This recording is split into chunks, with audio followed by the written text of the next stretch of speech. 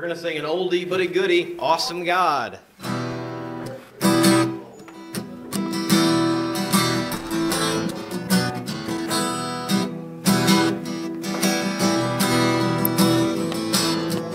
When he rolled up his sleeves, the angels putting on the Ritz. Our God is an awesome God. There's thunder in his footsteps and lightning in his fists. Our God is an awesome God. And the Lord, he wasn't joking when he kicked him out of Eden. Wasn't for no reason that he shed his blood. It's turning very close, and so you better be believing that our God is an awesome God. Our God is an awesome God. He reigns from heaven above with wisdom, power, and love. Our God is an awesome God. Our God is an awesome God. He reigns from heaven above with wisdom, power, and love. Our God is an awesome God.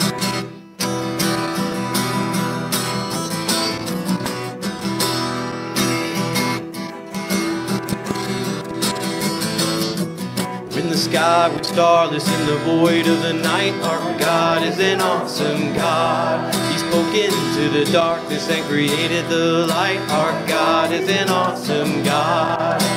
Judgment and wrath he poured out on Sodom. Mercy and grace he gave us at the cross.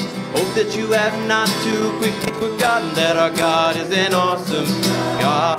Our God is an awesome God. He reigns from heaven above with wisdom, power, and love. Our God is an awesome God.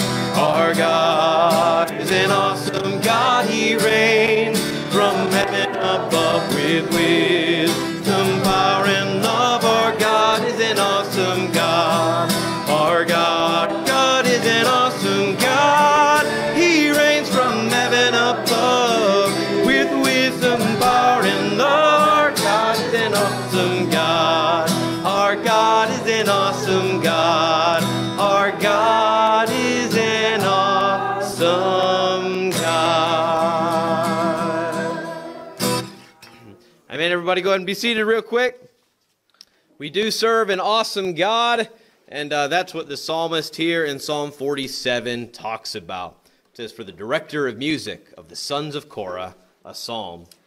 Clap your hands, all you nations. Shout to God with cries of joy. For the Lord Most High is awesome, the great King over all the earth. He subdued nations under us, peoples under our feet. He chose our inheritance for us, the pride of Jacob, whom he loved. God has ascended amid shouts of joy, the Lord amid the sounding of trumpets. Sing praises to God. Sing praises. Sing praises to our King. Sing praises. For God is the King of all the earth. Sing to him a psalm of praise. God reigns over the nations. God is seated on his holy throne. The nobles of the nations assemble as the people of the God of Abraham. For the kings of the earth belong to God, and he is greatly exalted. Amen. Amen. Let's go ahead and go to this awesome God in prayer. Bow with me. God, you are an awesome God, and we are grateful to be here this morning to stop what it is that we're doing and to praise you, to think about you, to consider who you are, to consider your ways, and to let those ways permeate into our hearts and change how we live. God, I pray that this morning would not be an empty practice that we're going through, but something that is fulfilling, something that changes us from the inside out. God, I pray that we would look to Jesus and his example, and that we would be inspired by it, and that we too can try to walk in his ways as we live as his disciples. God, I pray that you'd be with us this morning in all aspects of our worship service, but most of all, God, we just want to lift up your name with honor and glory and praise, because you are due all of those things and more. God, we love you. We pray these things in Jesus' mighty name. Amen. Amen. Amen. Let's stand up, and we're going to continue to sing. Some of you may not know this song, but it's great. I'm sure you'll catch on soon. We're going to sing about the goodness of God. Okay.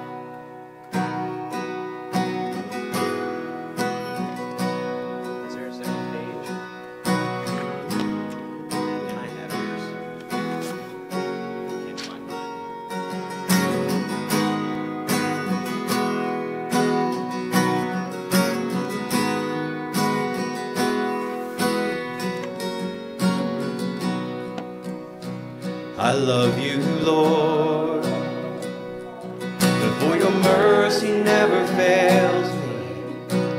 Now all my days I've been held in your hand.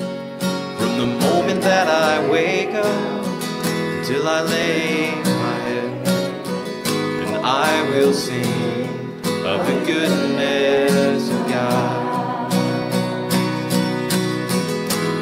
All my life you have been faithful. All my life you have been so, so good, yeah. With every breath that I am able, oh, I will sing of the goodness of God. I love your voice. You have led me through the fire in darkest night. You are close like no other. Oh, I've known you as a father, and I've known you as a friend, and I have lived in the goodness of God. And all my life you have been faithful.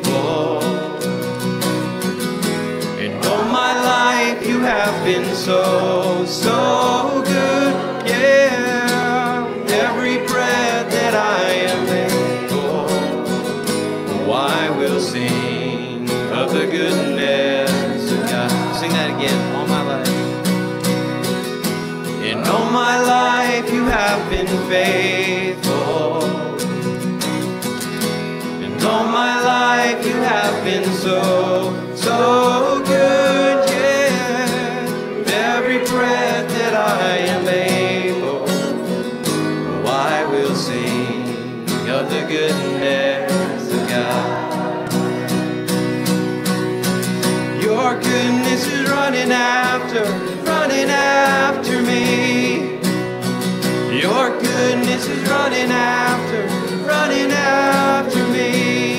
With my life laid down, surrendered now, I give you everything. Your goodness is running after, it's running after me. Sing that again. Your goodness is running after, it's running after me. Your goodness is running after me. With my life laid down, surrendered now, I give you everything. Your goodness is running after, it's running after me. And all my life you have been faithful. And all my life you have been so, so good.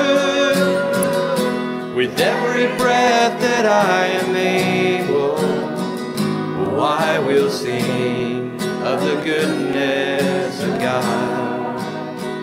Oh, I will sing of the goodness of God.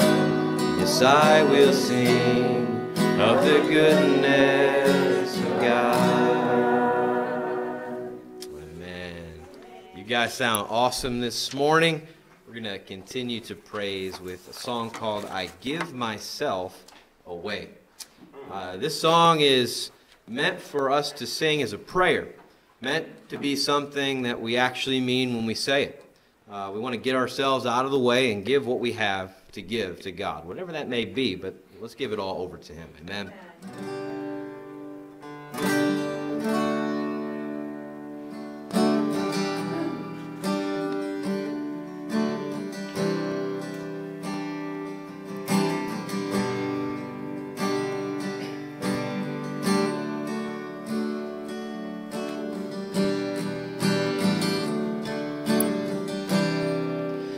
Give myself away. I give myself away so you can use me. Give myself away. I give myself away so you can use me. I give myself away. I give myself away so you can use me. I give myself away. Oh Lord, I give myself away so you can use me. Here I am, here I stand, Lord, my life is in your hand. Lord, I'm longing to see your desires revealed in me. I give myself away, oh Lord, I give myself away so you can use me. Give myself away, oh Lord, I give myself away so you can use me. Take my heart. Take my heart, take my life as a living sacrifice. All my dreams, all my plans, Lord, I place them in your hands. Give myself away, oh Lord, and give myself away so you can use me. Give myself away, oh Lord, I give myself away so you can use me.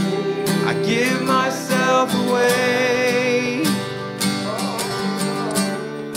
Oh, I give myself away so you can use me. I give myself away. I give myself away so you can use me. My life.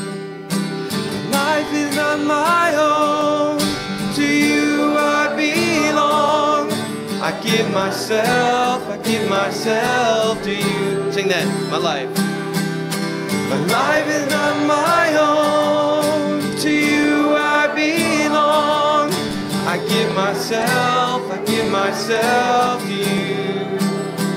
Myself away, it's not my own. Oh Lord, give myself away so you can use me. Give myself away.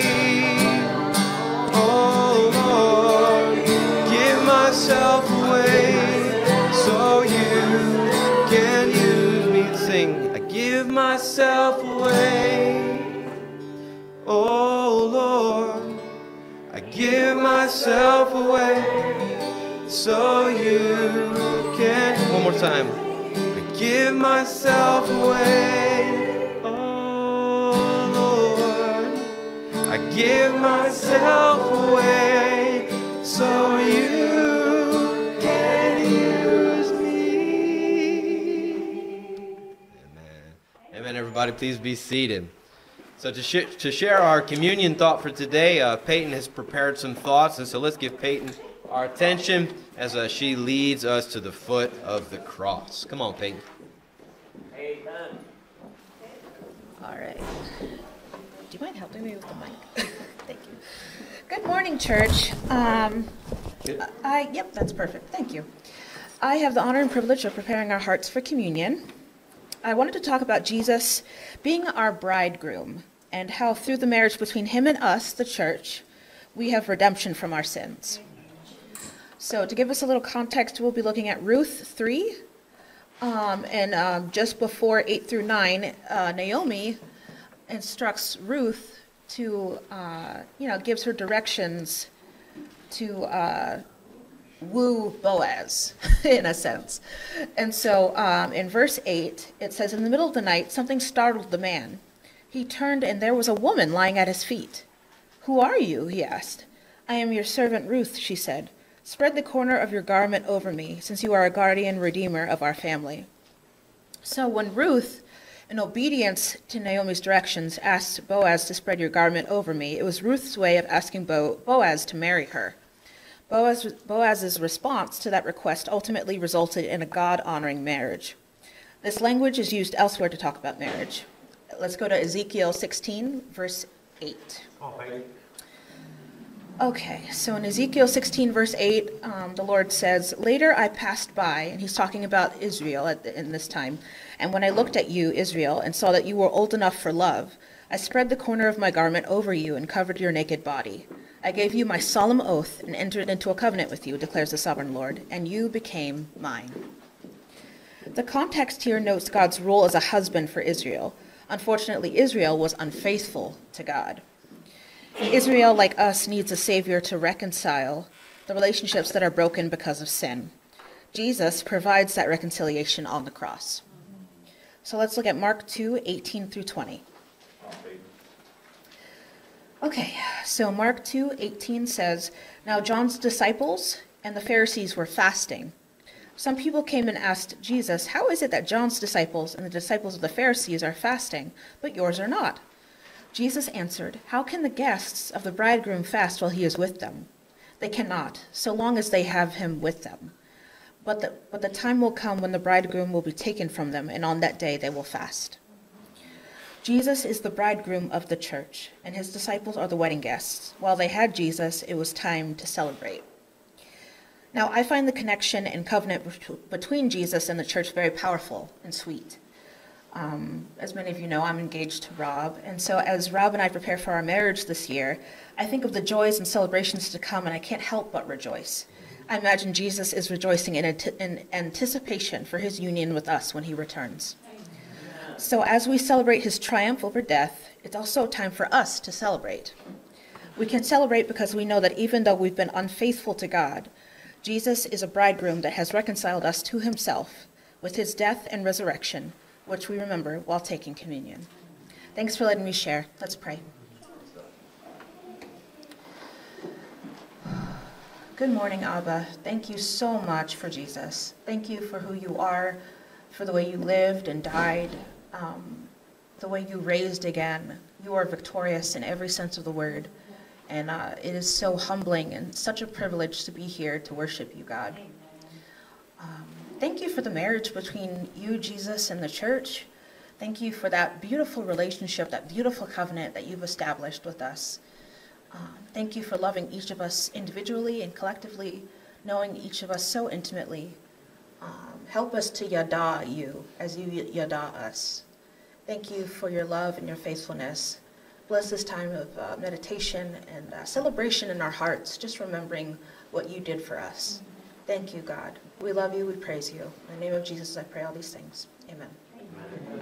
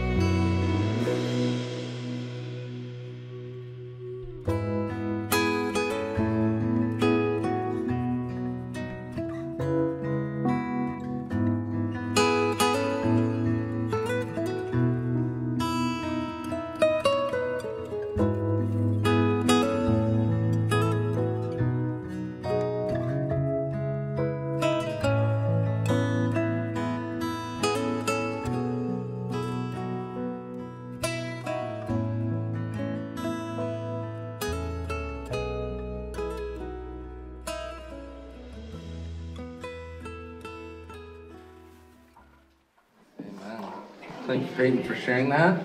We'll stand now. We'll get ready for the sermon part of our service. And we'll stand to sing a song here. Humble yourself beside the Lord. Stand and sing this.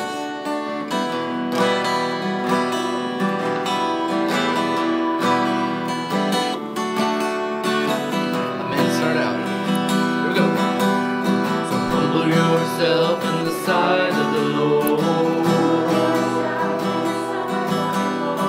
Humble yourself in the sight of the Lord. And He will lift you up. And He will lift you up. Amazing grace, how sweet the sound. Amazing grace, how sweet the sound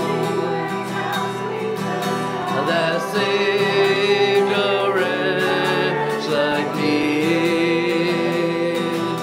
That saved a wretch like me. I once was lost, but now I'm found. I once was lost, but now I'm found.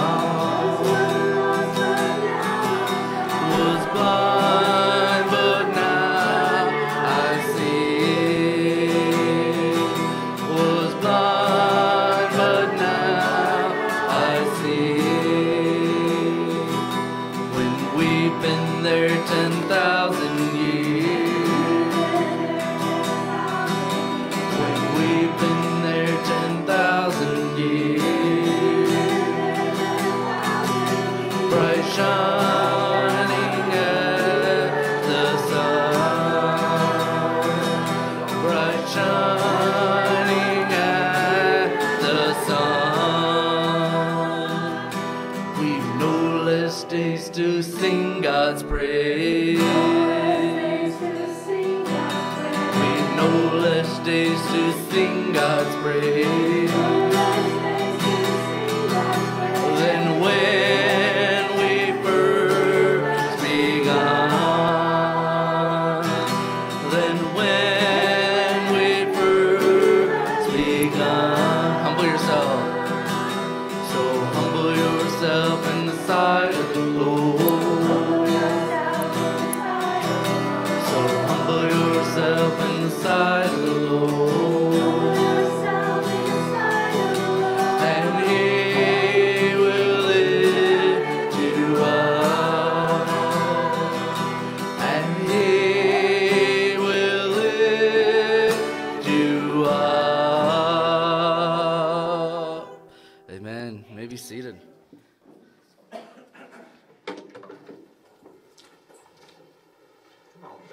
All right, everybody. Well, good to see you again. Welcome again. Very glad that you're here. Decided to come and be with the Springfield Church of Christ this morning. That was a good choice. Thank you for coming.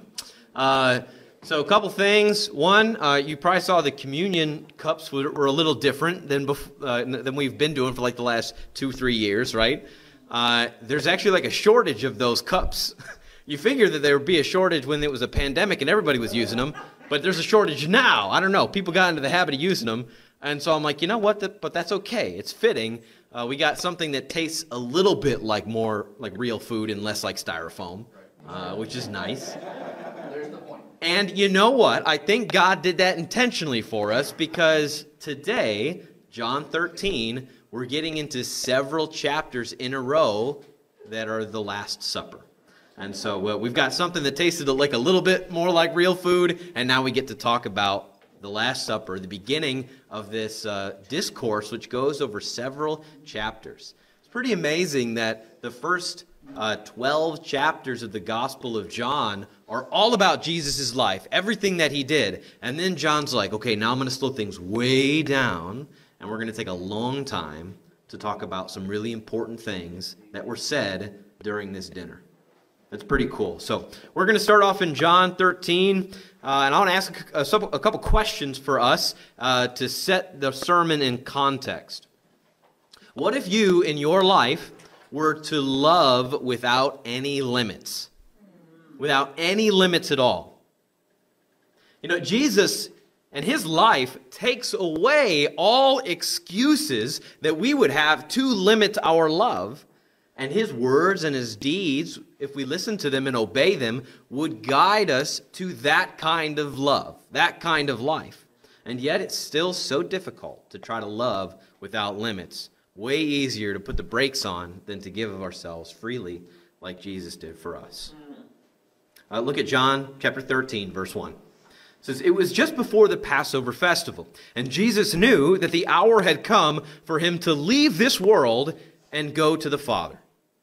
Having loved his own who were in the world, he loved them to the end." We'll just stop right there. He loved them to the end. You know another way to say that? He showed them the full extent of his love, or he loved without limits. And so what would happen, though, if you in your life, you decided, I'm going to start loving people without any limitations? Not without any challenges. Every time that Jesus showed his love, challenges were the result of that kind of love. In this chapter, we'll see that Jesus washes his disciples' feet, and that leads to Judas setting into motion Jesus' arrest and eventually his crucifixion. Later on, we'll see this new commandment that is given to the disciples. And Peter's not too keen on any of this. He later then denies Jesus. So things do result from this kind of love. But what if we were to love without limits? My first point is outrageous love. Okay, and we're gonna read a big chunk here, and then I've got some thoughts as we walk through. But let's read this verse 1 again, and I'll go all the way down through 20. "It was just before the Passover festival. Jesus knew that the hour had come for him to leave this world and go to the Father. Having loved his own who were in the world, he loved them to the end." The evening meal was in progress, and the devil had already prompted Judas, the son of Simon Iscariot, to betray Jesus. Jesus knew that the Father had put all things under his power and that he had come from God and was returning to God. So he got up from the meal, took off his outer clothing, and wrapped a towel around his waist. After that, he poured water into a basin and began to wash his disciples' feet, drying them with the towel that was wrapped around him. He came to Simon Peter, who said to him, "Lord, are you going to wash my feet?" Jesus replied, "You do not realize now what I am doing, but later you will understand." "No," said Peter, "you shall never wash my feet." Jesus answered, "Unless I wash you, you have no part with me." "Then, Lord," Simon Peter replied, "not just my feet, but my hands and my head as well." And Jesus answered, "Those who have had a bath need only to wash their feet. Their whole body is clean, and you are clean, though not every one of you." For he knew who was going to betray him, and that was why he said not every one was clean. When he had finished washing their feet, he put on his clothes and returned to his place. "Do you understand what I have done for you?" he asked them. "You call me teacher and Lord, and rightly so, for that is what I am. Now that I, your Lord and teacher, have washed your feet, you also should wash one another's feet. I set you an example that you should do as I have done for you. Very truly I tell you, no servant is greater than his master, nor is a messenger greater than the one who sent him. Now that you know these things, you will be blessed if you do them. I am not referring to all of you. I know those I have chosen. But this is to fulfill this passage of Scripture. He who shared my bread is turned against me. I'm telling you now before it happens, so that when it does happen, you will believe that I am who I am. Very truly I tell you, whoever accepts anyone I send accepts me, and whoever accepts me accepts the one who sent me." Amen. Amen. So there's a lot going on here. We're going to break it down this morning, talking section by section.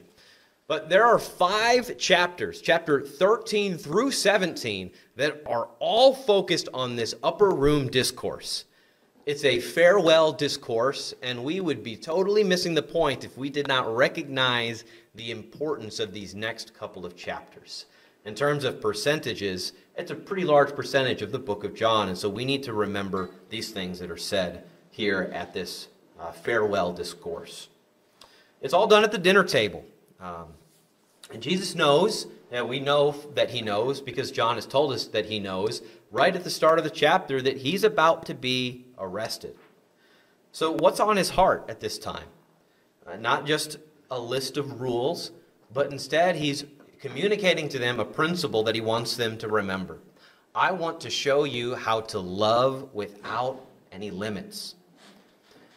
This is kind of interesting. We get to see Jesus' timeline, and he very much understood when was the right time and when was not for his time to come. Right? That phrase, we've actually heard it a couple of times leading up to this chapter. But we saw here at the beginning that Jesus knows that his hour has now come. More than any of the other gospel writers, John emphasizes the fact that Jesus lived on this heavenly timeline. And as he did the Father's will, we can see the development of that theme. In chapter 2, he says, my hour has not yet come. In chapter 7, my hour has not yet come. In chapter 8, my time has not yet come. And then even in the chapter before, chapter 12, we see, okay, now things are starting to change. The hour is come. The hour is here that the Son of Man should be glorified. That's in chapter 12, verse 33. And then right at the top of the chapter here, we see that Jesus knew that his hour had come. In chapter 17, later, he then talks to God and says, Father, the hour is come. He realizes that now's the time. Now's the chance. Now's my opportunity to tell these guys some really important lessons that they should walk the rest of their lives with. If you were about to die, and you knew you were about to die, like you knew it was coming up, what would you focus on? What was Jesus' focus? Are they different? You know, his focus was on his friends. His focus was on us. It was on you and me. I would be so tempted to focus on myself, to focus on what am I going to be remembered for. Let me make sure that I do whatever it is that I want to do right at the end. After all, I only got a little bit of time left. But with his time, he loves and he serves. It's pretty amazing. In verses 5, 6, 8, 12, and 14, there's the word wash that is said. And that word is translated as wash. And it means to wash a part of the body. You know, but later, in verse 10, that wash that is used by Peter, that's, hey, bathe all of me. It's referring to this baptism, really. It's referring to the entire our entire Christian experience, our entire lives needing to be covered over, needing to be bathed with Jesus and his love. Some other questions, you know, just how does Jesus love these people?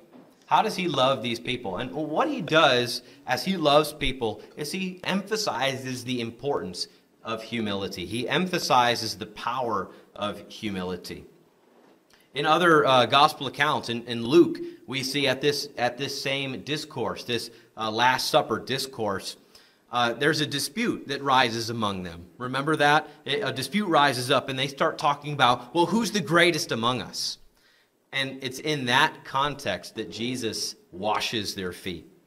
It was pretty cool last week.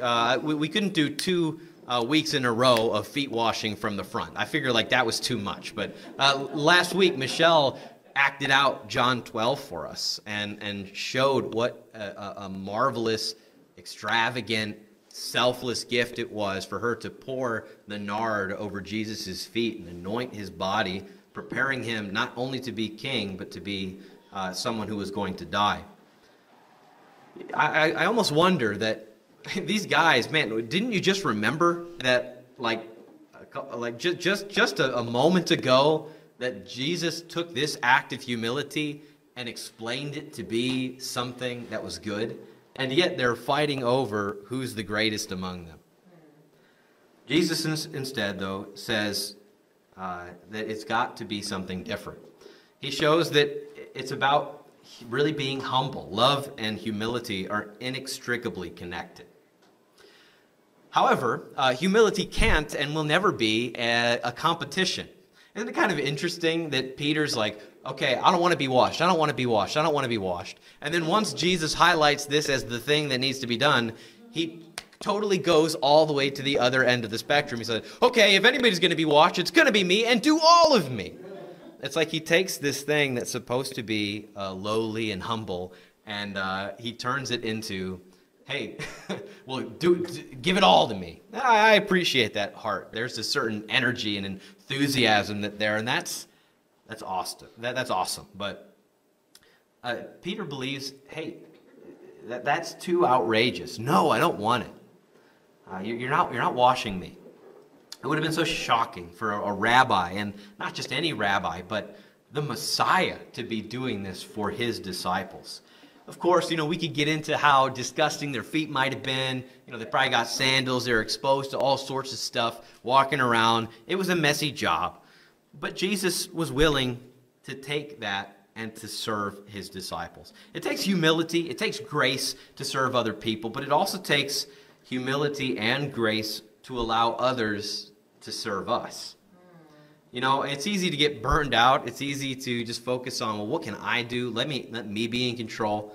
I struggle with this a lot. If somebody asks, hey, what can I do? What can I do to help? What can I do? I'm like, oh, don't worry about it. Don't worry about it. I got it. Don't worry. It's really easy for me to just deflect. But there's a part of pride that is there as well. It's easy to just shut people down and to not allow them to love you like Jesus wants them to be loving you. Humility goes both ways in that way. It's a beautiful thing that a submissive spirit, or the beautiful thing about a submissive spirit, is that it can both give and receive to the glory of God. And isn't giving and receiving indicative of a healthy relationship? If you've got a relationship where one person is just giving and the other person is just taking, that's not a healthy relationship. And God designed us to work in this kind of humble way, to both serve and be served as we lift one another up and glorify God. Amen? Amen. Lives are just messy. And so when we get into life, you just start living life, you realize, man, it's messy. And I know that we've all been through different messy periods of our life, or maybe you're in one right now. There are people that have hurt you. There are people that you have hurt, and it gets dirty. It gets a little bit messy, kind of like the dirty, messy feet that Jesus is about to wash. Yeah. And so what is Jesus' response? Well, to get low, to get on people's level, to take off the outer garments, and to love in a way that will be shocking and not forgotten. To be humble when other people would look at that act of love and humility and say, what are you doing? That's the kind of love that Jesus gives. Amen. What would happen? What would happen if you were to love in an outrageous and surprising way? Are you willing to love when it's outrageous, when it's unnatural, when it seems like this is strange, it's weird, I don't want to put myself out there? Are you willing to love in those circumstances, or to love just when it is comfortable for you to love? We've got to have an outrageous amount of love. Right. Let's go to a second point here. I want to talk about that love now being courageous. It should be outrageous, a little bit shocking, a little bit surprising, a little bit countercultural. Actually, it has to be a lot of all of those things. But we've got to be courageous if we're going to go against the normal ways. Many of us have seen courageous love and are even maybe good at doing it. It's when you're obedient to doing the right things and nobody sees it at all. That's a courageous kind of love, because it's easy to just be affirmed and to be lifted up. But when you love in a courageous way, it's just because it's the right thing to do. Right. Think about Judas in this circumstance. Jesus loves him so much that Peter and John never knew who the betrayer was going to be. Isn't that amazing? So Peter and John, the closest guys to Jesus, in his inner circle, Jesus loved Judas so much that Peter and John never knew who the betrayer was. Wow. Can you think about, say, you got your closest group of 12 friends, but you know that one of them's a snake. You know one of them is going to betray you. It's going to rat you out. it would be pretty easy for me to tell Peter and John about that. How about for you? Are you willing to be courageous in your love? To love somebody so much that you do not expose the gossiper or the slanderer or the betrayer? To love you, or to love somebody who's hurt you, takes an incredible amount of courage. And to continue loving them with forgiveness, not allowing resentment to build up, not allowing bitterness to take root, that takes a tremendous amount of courage. Jesus quotes Psalm 41, verse 9, and in this discourse he says, the full quotation from that says, "Even my friend in whom I trusted, who ate of my bread, has lifted his heel against me." That's Psalm 41, 9. And so Jesus knew, and yet he did not expose, he did not shame, he just chose to love courageously. I want to look at Psalm 55, 12 through 14. I've loved how we've been able to weave in the Psalms throughout the course of our services this year. And there's always a connection that can be made. But look at this in Psalm 55, 12. It says, "For it is not an enemy who taunts me, then I could bear it. It is not an adversary who deals insolently with me, then I could hide from him. But it is you, a man, my equal, my companion, my friend. We used to take sweet counsel together within God's house when we walked in the throng." It's like in the fellowship. There's a certain kind of hurt when an enemy hurts you. You expect him to hurt you. You expect them to be opposed to you. Wrestled all through middle school and high school. If I got out onto the wrestling mat and the guy's like, "I just want to give you a hug, man. Let's not do this." That'd be very strange, right? I'm like, I'm expecting you to be a little bit mean. I'm expecting you to really want to take me down. But when it's a friend who hurts you, that's a different kind of hurt. Yeah, that's a different kind of hurt. Somebody that you trusted, your friend, your equal, somebody who you thought, hey, you're one of my guys. That's a different kind of hurt. Now, I believe that Judas could have changed. I think he also served the purpose that needed to be served for God's ultimate plan. And so it gets messy, it's tricky, it's hard to understand. But all I know about this passage is that love doesn't always get the results that we want or we think should play out in the way that we think it should play out.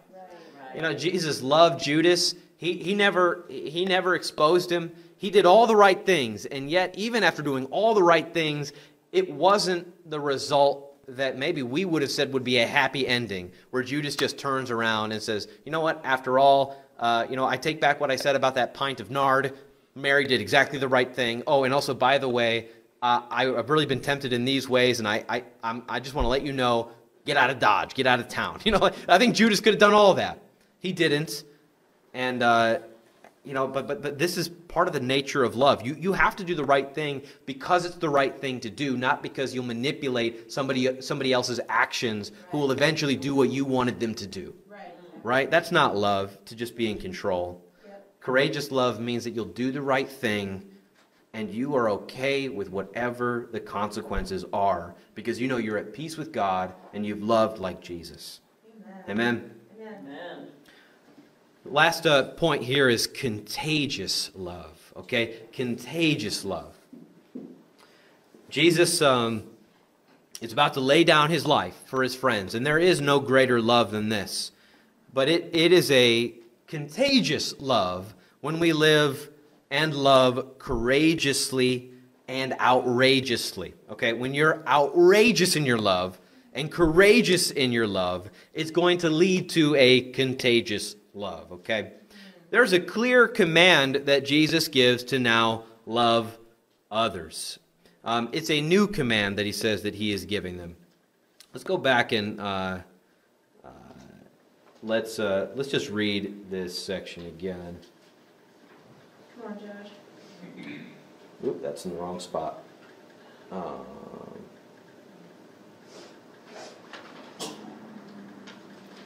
Yeah, so we're going to jump down to verse 31, and I'm going to read this section here.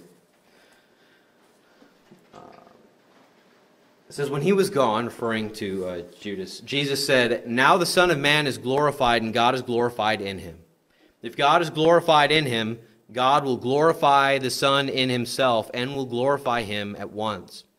My children, I will only be with you a little longer. You will look for me, and just as I always told the Jews, so I tell you now, where I am going, you cannot come. A new command I give you. Love one another as I have loved you, so you must love one another. By this, everyone will know that you are my disciples, if you love one another. Simon Peter asked him, Lord, where are you going?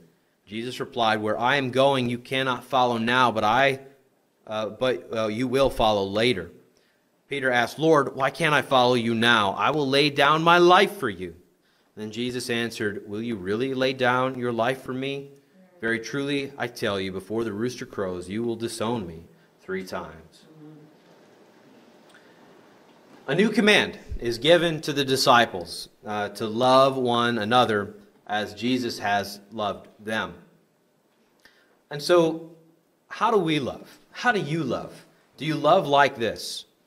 You know, sacrificial love is real love according to Jesus. There's like a way that you can love somebody with niceties. You can just kind of be nice to them. But there's a different kind of love that Jesus is talking about, and it's a sacrificial love. One where you would lay down your life for other people. In verse 4, the words laid aside, and later when he had taken his garments, that's verse 12, they're identical to the ones he uses when he earlier had spoken about his own death as the good shepherd, that I lay down my life so that I may take it up again. This is a pattern that he's been showing us and is now highlighting again. There's an emphasis on getting yourself out of the way, laying your own life down, putting others' needs above your own as you recognize that you're putting your needs aside. I'm not saying you forget about what you need and abuse or whatever, just not take care of yourself. No, in order to love others, you have to also love them as you love yourself, right? And so there's kind of a built-in expectation that you're going to take care of what you need to do for you so that you can love other people. But if you're loving yourself for the express purpose of loving yourself, there's something that's not quite right in that. We love us because God loved us first, and then as an extension of his love, we love others. But it's this cycle that doesn't just stop with us, and then we just don't let anybody else in. No, it's this flow. God's coming in, God's coming out. God's coming in, God's coming out as he overtakes us with love. It fills us up so we can pour ourselves out again and again. But this is the kind of laying down of life that God is referring to here. It's putting down our life, laying aside our own needs as we love others. You know, the Greeks had a lot of different words for love, and I could bore you with the Greek. I'm actually getting to the point where I actually can bore you with the Greek. I got to pass a couple more tests and midterms, but I'm getting there. I won't do any of it now, though. Just trust me. There's a lot of different words in Greek for love. Our definitions of love can get a little wacky, right? I say, I love pizza, and I love my wife. But the way I love my wife and I love pizza, very different. Pizza's great, but it's not the same, you know? We can be infatuated when we're talking about love. We can be referring to lust when we talk about love. We could just be talking just about our preferences and opinions when we talk about love. But that's not the kind of definition of love that Jesus is talking about here. Right. It's a sacrificial love, and it's different than these other kinds of loves. If you've got agape love, there you go. If you've got agape love, you are loving others in a sacrificial way. Think about your marriage and your parenting and your relationships and your church and your neighbors. If you're loving with that kind of sacrificial love, the laying down of life, how would those things change? I bet that they would change, and that they would change for the positive. Yep. So is your love a sacrificial love? Well, that's how you measure what it even means to be a Christian, because this is the definition. That others would see that love and then know you are my disciples. Jesus said, hey, you guys have been with me for 3 years, walking with me, you've seen me heal, you've seen me preach, you've seen me teach, but if there's anything that you got to remember, it's that people are going to know that you followed me if you love like this, if you love to the end, if you love without limits. This is building up to John 15, and we're going to get there. I'm so excited to get there. It actually sets up it's called a chiasm, okay? And so chapter 15, right in the middle of this chiasm, we're going to learn something about Jesus and discipleship in the church, right in the middle of chapter 15, but this is leading up to that big exclamation point. But this is a pretty good thesis to start off this discourse. If anybody's going to know what discipleship is like, this is what it's about. It's about sacrificial love. It's about love without any limits. Church, let's have an outrageous love. Let's go beyond our own known boundaries. Push yourself a little bit as you love in an outrageous way that makes other people scratch their head and go, whoa, wait a second. That's kind of crazy. This guy's out there. He's loving outrageously. Let's try to love like that. Let's have a courageous love. That means that we should love those who are difficult to love. The ones who aren't going to give you anything back. The ones who might betray you. The ones who might turn their back on you. Love those people anyway with a courageous love. And then let's have a contagious love. A sacrificial love that changes and continue to change the world around us. Amen. Let's have an outrageous love, a courageous love, a contagious love. Let's love like Jesus. Let's love without limits. Amen.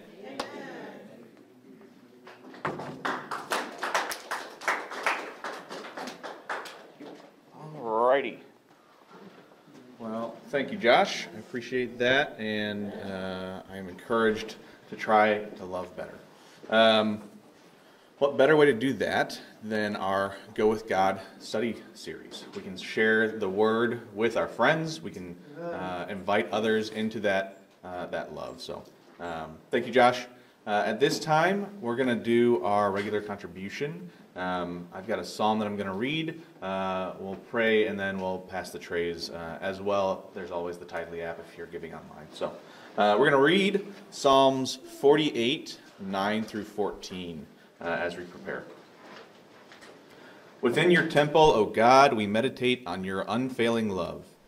Like your name, O God, your praise reaches to the ends of the earth. Your right hand is filled with righteousness.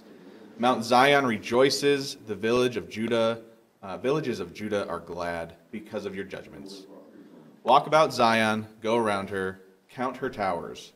Consider well her ramparts, view her citadels, that you may tell of them to the next generation. For this God is our God forever and ever. He will be our guide even to the end. Amen. Let's pray. Dear God, we come to you this morning just humbled and desiring to learn to love as you have called us to love, God. We thank you so much for your Son and the example he set for us while he was here in every way, God. I pray that we can be courageous, outrageous, and contagious, God. I pray that you'll bless the money that we have decided in our heart to give, and that you'll multiply it and bless this community, this church, this city, and your will be done here on earth. We love you so much. Pray all this in your Son's name. Amen. Amen. Alrighty, we have some announcements now. First of all, we have the single Zoom meeting. That's actually today at 2 p.m. on Zoom. And in addition to that, it'll be a short charge on Zoom. We'll do a short discussion, but for those interested, we are going to be meeting at Vicky's house for some board games as well. So come on out and join us. Next up, we got the Sister Zoom Fellowship every Tuesday at 1:30 p.m. Right on Zoom. We also have the life groups happening this week. Wednesday is going to be at Linda Square's home, and Thursdays at the Mayors and the Williams, and Friday at the Lutz's. If you have any questions, go ahead and ask anyone, and we can get you connected. Reminder, this Saturday is the church-wide rummage sale from 8 a.m. to 2 p.m. Share the event on Facebook with your friends from around the community. Have them come out. It's going to be here in this room, and we're going to be just having a rummage sale, a garage sale. Josh, on Friday, will be coming around with a trailer. If you have any larger items that need to be picked up in order to be brought here, go ahead and reach out to him, and we can get that figured out for you. Any other notes on that? No? Yeah, I've got a bulletin board here, and so if you know, hey, this time works for me on Friday, just write that down. Or also, if you know that, hey, I've got a box of stuff, you can just put it on your back porch or your driveway or whatever, and I'll just pick it up. You just let me know that it's there. I'm going around town on Friday morning. I'd like to be done by 3. So anytime before 3, if the time works for you for me to meet, then I can come and pick it up. Perfect. Sounds good. All right, and next Sunday back here, 10 a.m., Washington Street Mission for regular worship.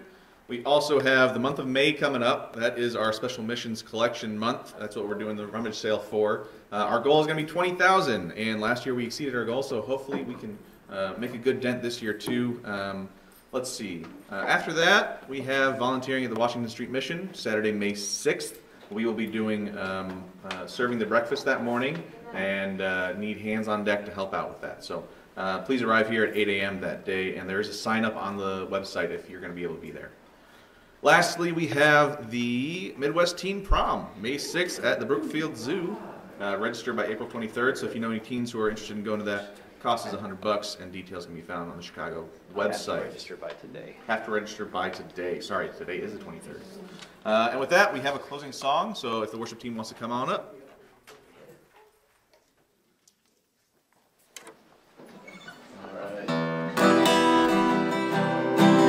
Great service. Let's stand to end it. Hallelujah.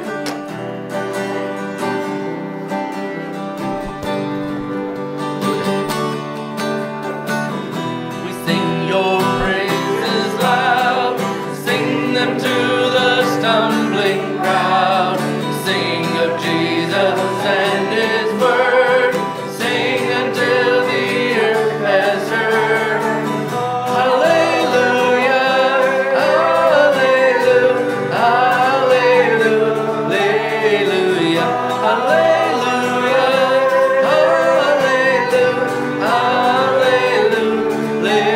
hallelujah. Sing of crosses and His blood, earthquakes, darkness, and the flood. Sing of judgment, sing of grace, sing until we see His face. Hallelujah, hallelujah, hallelujah, hallelujah, hallelujah, hallelujah.